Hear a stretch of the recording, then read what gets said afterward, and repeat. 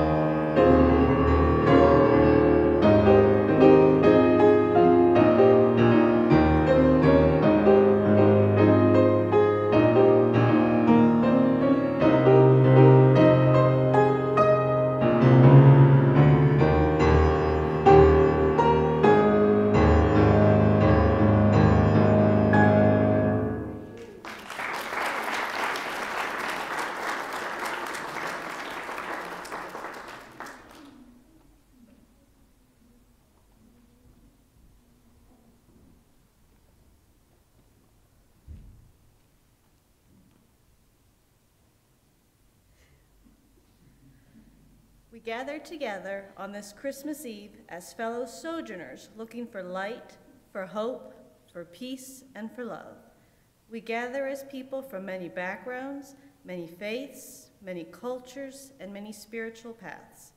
But as we light this chalice, we gather as one body, looking to the Nativity for its message to all of humanity. Its message is that there is light, there is hope, there's peace, and there is love.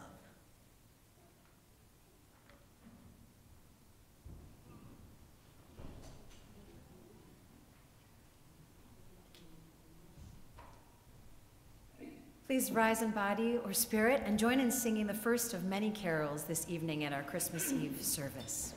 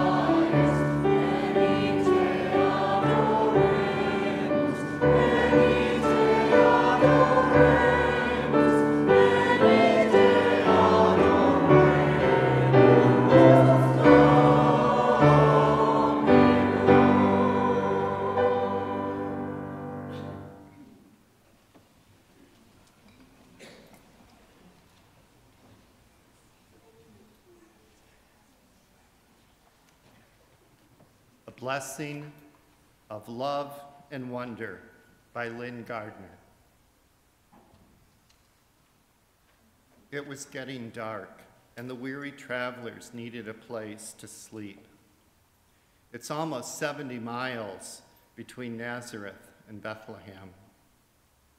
And Joseph and Mary were making the long journey that was required of them in order to pay taxes to the Roman Empire. It was a long journey for everyone, but Mary's was feeling each mile a bit more than some, as she was about to give birth. And she was oh so tired. But there was a blessing. One of their neighbors in Nazareth had offered them a donkey for her to ride on the long trip.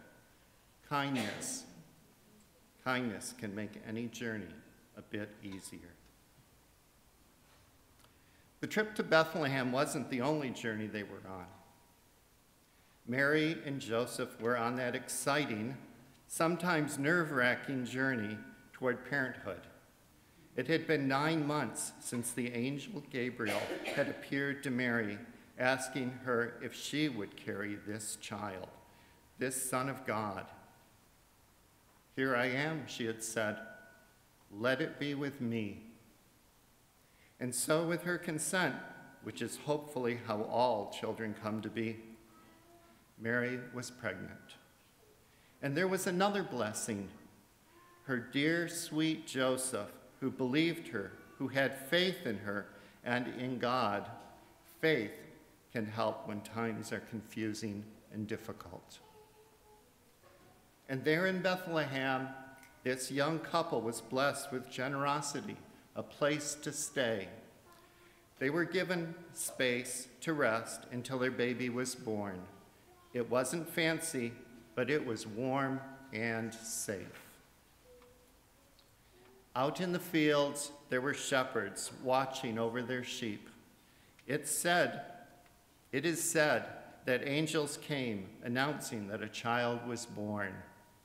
Now, I would guess that shepherds don't always feel important.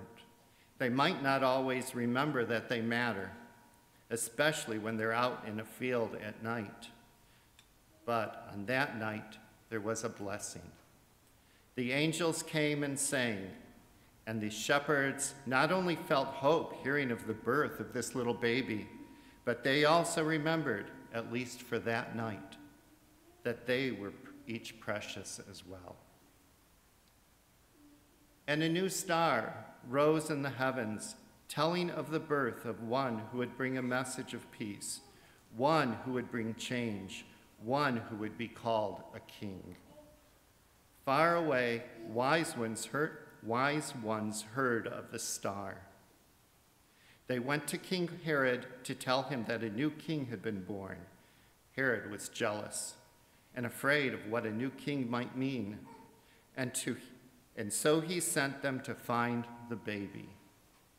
And though the stories say they traveled to find him, there was a blessing. The wise ones felt compassion for this family, and they chose not to tell King Herod what they had seen. And as Jesus was held and rocked and snuggled and fed and sung to, there was a blessing of love and wonder. There they were, all the people and animals gathered around a new baby, caring for him and for one another, resting in that amazing love. Over 2,000 years later, we retell the story of Jesus' birth and of his life and teachings. And there is a blessing, a possibility of a better world.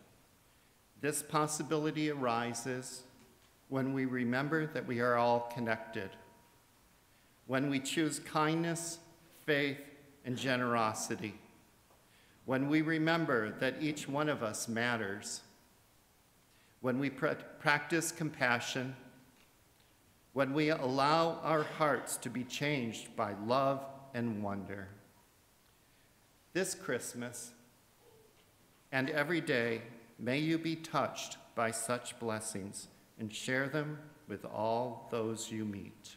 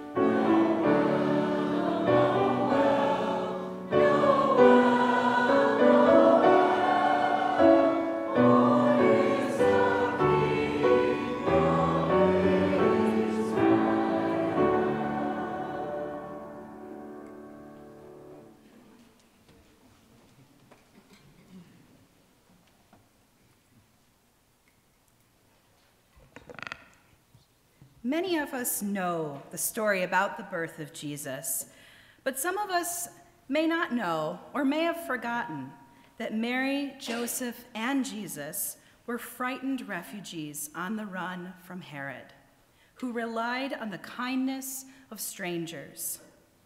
The threat of danger means that the little family must flee to safety.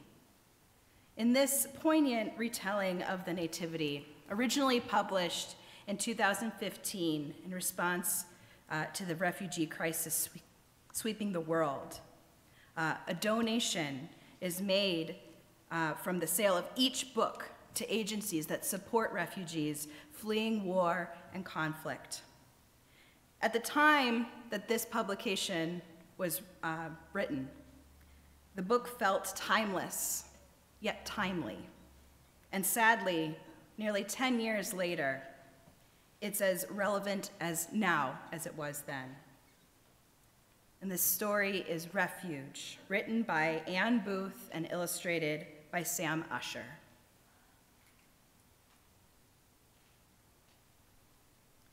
The man led me, and I carried the woman all the way to Bethlehem. And then the baby was born.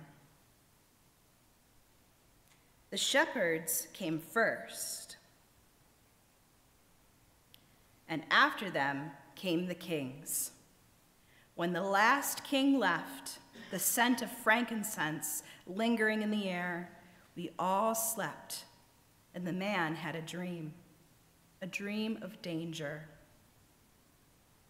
He woke long before the sun rose and told the woman. She took the baby and kissed him. She smelled his sweet baby breath and felt his soft, warm baby skin and how his lashes tickled her cheek as he sleepily nuzzled her neck.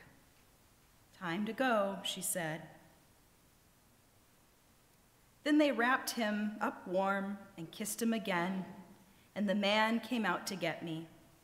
He patted me between the ears and led me out. "Come on, old friend, we're off on a journey again." And we left some gold for the innkeeper, for he had been so good to us when others had not. And we set off, under starlight, through empty streets, while people were sleeping, hoping for the kindness of strangers again. And we passed the shepherds in the fields, and there were whispered blessings, and the movement of sheep in the darkness, and the clasp of rough hands, and the love of warm hearts. And I kept walking, carrying my precious load, and the woman held the baby close to her heart.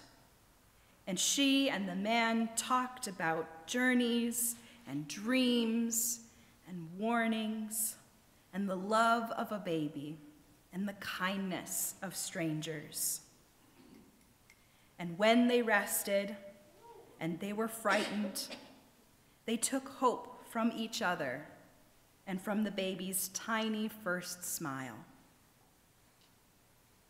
And we entered into Egypt, and we found refuge.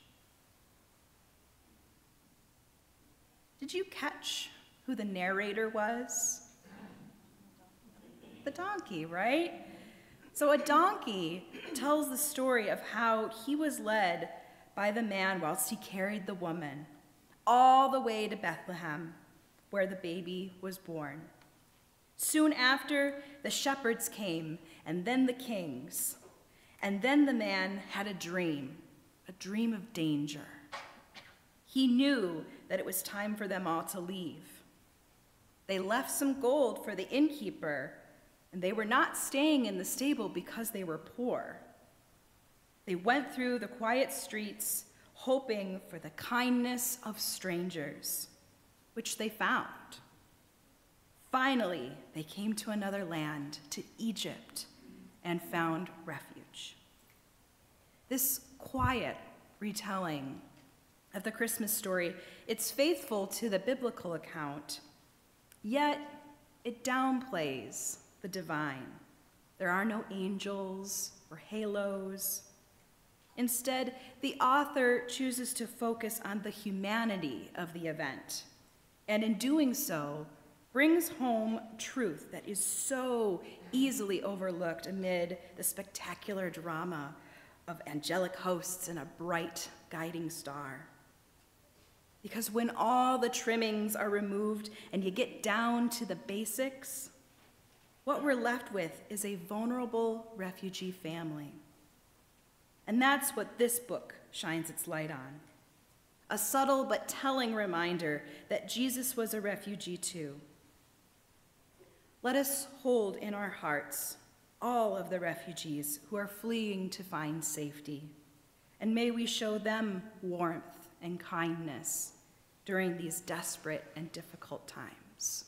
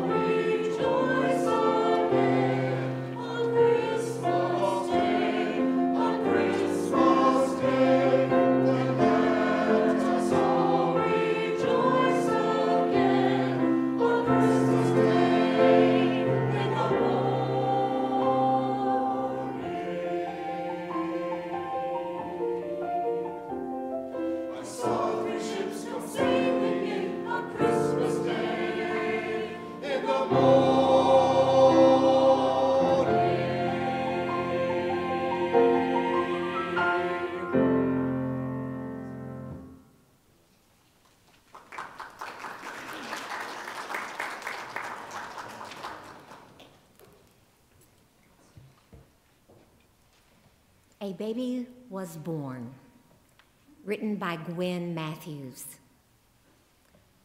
Once upon a time, a baby was born. Even before that baby was born, there were people waiting and wishing and hoping for that baby. The people who were waiting and wishing and hoping for that baby didn't know exactly what that baby would be like. And so they wondered. Would the baby have a smile so warm that it could melt the coldest snow and ice? Would the baby have a voice so strong that it could shake the very mountains? Would the baby be so courageous that all would be comforted, even during the most hardened hearts? But even as they asked these questions, as they imagined what the baby would be like, the people who were waiting and wishing and hoping for the baby already believed that the baby would indeed have a warm smile, a strong voice, a courageous spirit, and a loving heart. And they weren't wrong.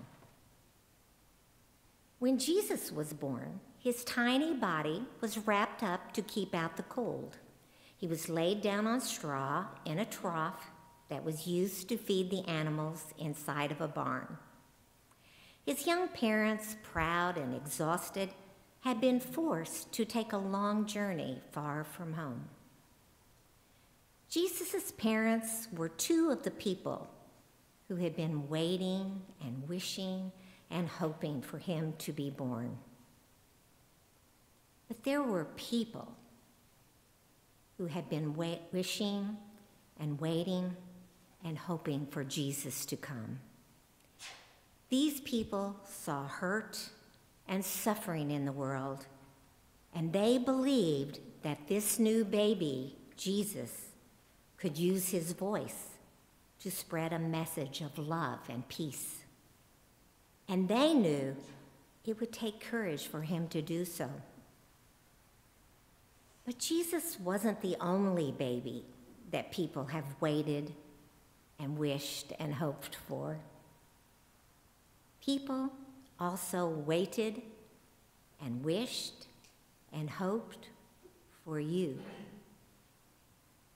Once upon a time, you were born. But even before you were born, there were people waiting and wishing and hoping for you. But those people who were wishing and waiting and hoping for you didn't know exactly what you would be like. And so they wondered, would you be kind? Would you be brave? Would you show love? Would you spread peace and joy? But even as they asked these questions, as the people who were waiting and wishing and hoping for you imagined what you would be like. Would you be a kind of person you might grow up to be? Who would you be? They already believed, though, that you would be kind and brave and loving, and that you would spread peace and joy in our world. They knew that you could help ease the suffering and hurt in the world, and that you would speak out against violence and oppression. And they weren't wrong.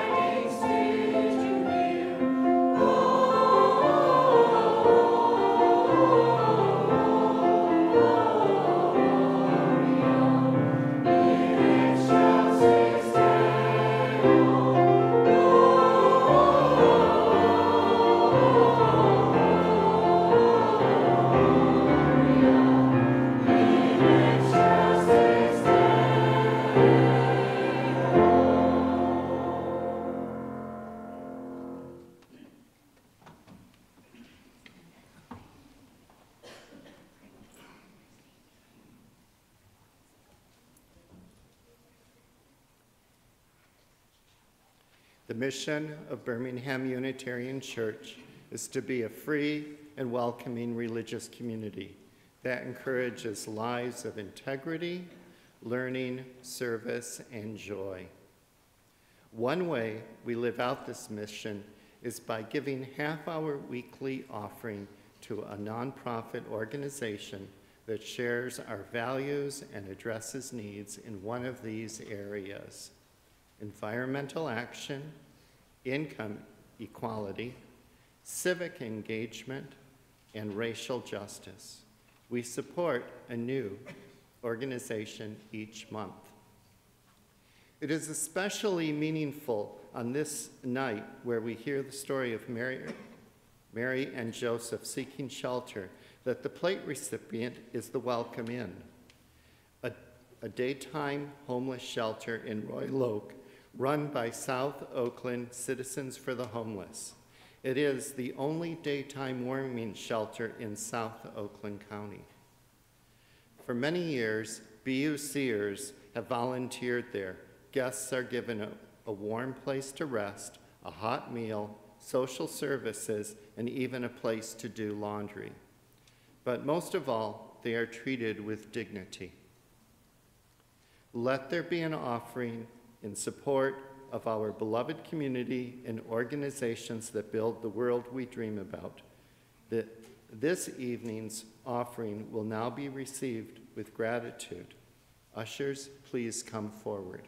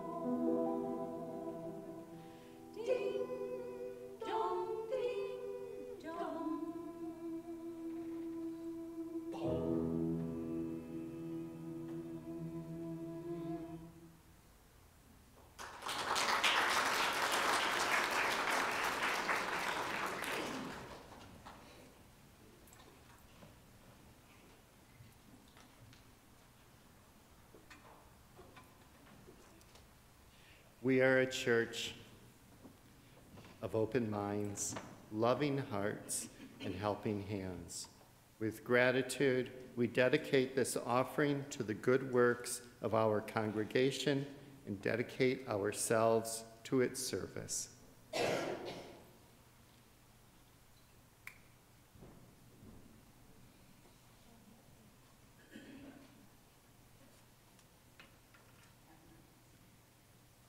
As we reflect on the miracle of birth and the light that every child brings with them into this world, the words of Sophia Lyon-Faz remind us that children are a gift to be treasured, cherished, and to behold.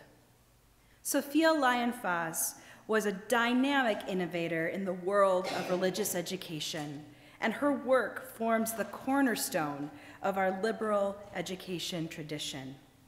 She believed that Sunday schools should be experiential and engage children in free inquiry.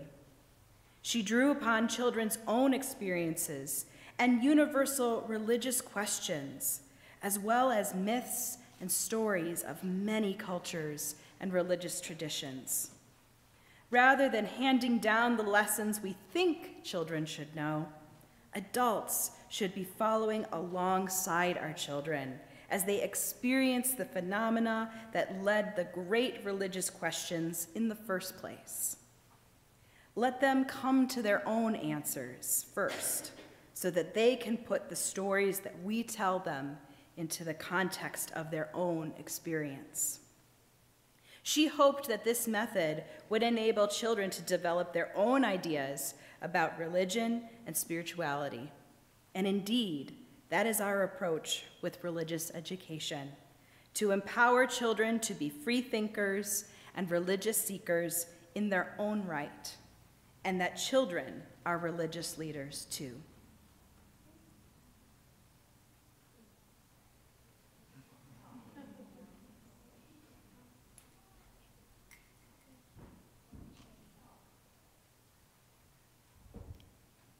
For so the children come, and so they have been coming. Always in the same way they come, born the seed of man and woman.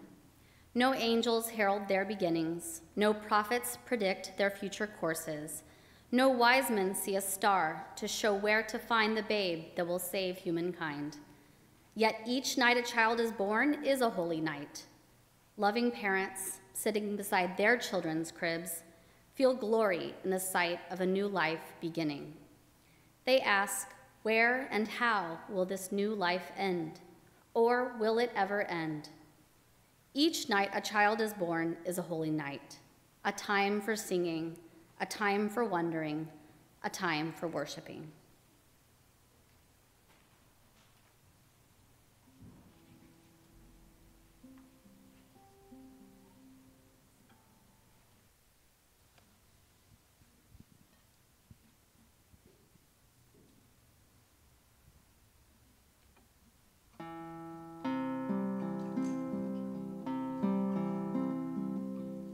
Oh, holy night, the stars are bright.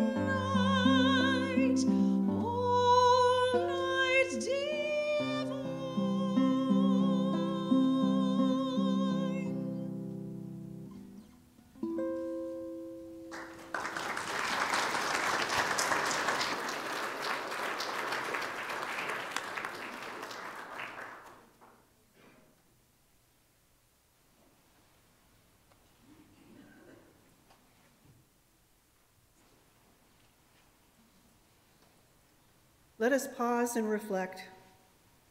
One candle, its flame can barely pierce the dark. That candle, though, when used to light another and then another, can light up the sky. Each time a child is born, a new light comes into this world. Each of us, like that babe, has a light within.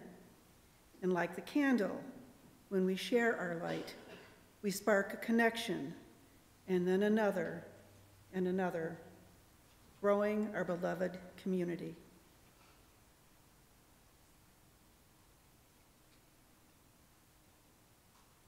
So a little bit of information about passing the light. As the flame is passed from one person to the next, the person who has the lit candle stays still. Right? We all know this one. And then the person next to you will light the flame and pass it on. Ushers?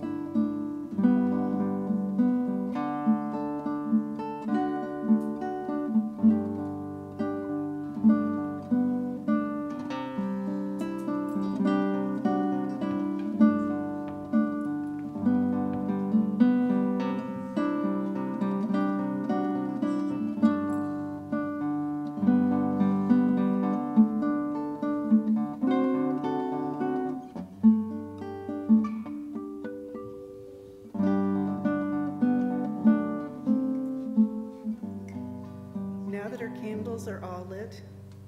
You can rise and join in singing Silent Night.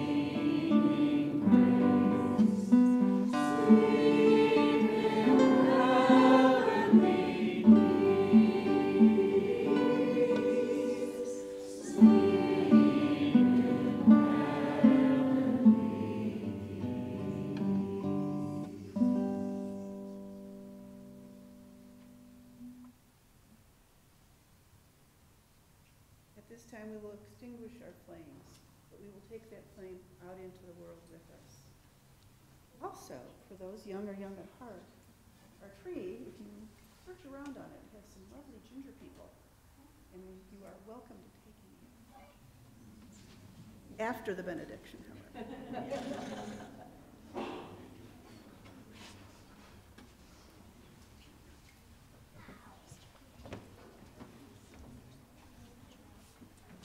This is from A Christmas Blessing by Reverend Mary Gear. The story tells of a woman heavy with child, traveling with her partner to be counted in a census declared by a distant ruler, unaware of the lives disrupted or the life that is to come.